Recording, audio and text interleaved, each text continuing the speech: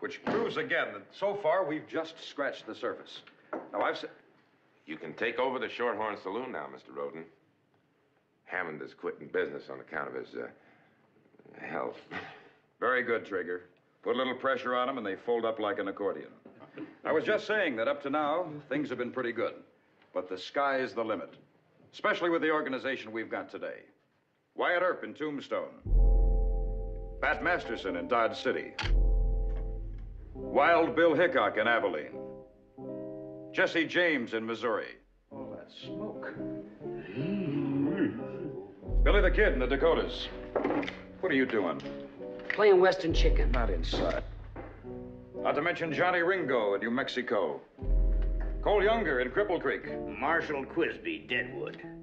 Makes an even 100. Beats me but 2. Rod Dalton in Nevada.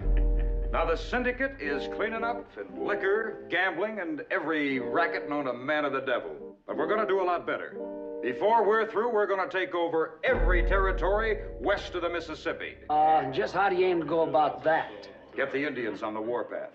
I want to see every tribe up in arms from here to California and from Canada to the Gulf. Good. All we have to do is exterminate the buffalo. With their food supply gone, they'll rise up by the thousands. Mean, fighting mad. They'll roll over the cavalry like a tidal wave. Once the cavalry's out of business, we'll take over.